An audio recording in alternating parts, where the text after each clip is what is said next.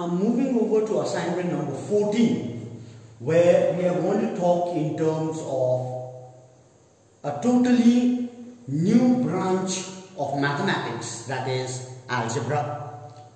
In class 6, we do 3 branches of mathematics, that is arithmetic, algebra and geometry. So we've already done arithmetic. Now we are moving over to algebra. It's very important for us to understand what is algebra. So before I go deeper into it, let's understand arithmetic and algebra. What is there in arithmetic?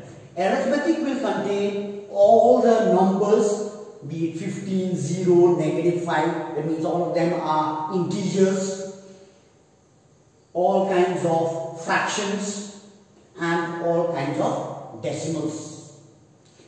Now all these numbers are used along with the signs that we have come across: addition, subtraction, multiplication, division, equal to, not equal to, greater than, less than, implies that, etc. So all these signs and the numbers are put together in arithmetic. In algebra now, we've got alphabets. Alphabets along with these numbers that we have. Along with these numbers will give us.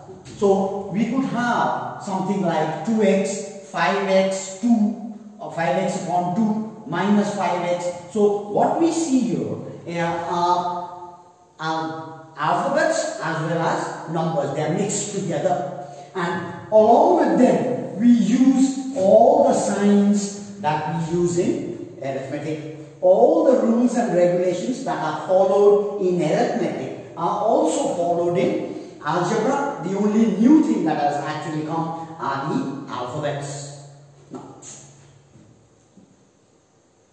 Now when we look at the alphabets, if you look at your assignment number 14, on top I have already given that you should write the particular alphabets in a particular way.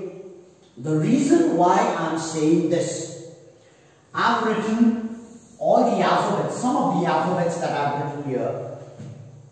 This is the method of writing our alphabet. Why? Because we are using the multiplication sign. If you write x like this, then when in algebra I multiply x multiplied by x, yours will be looking like this.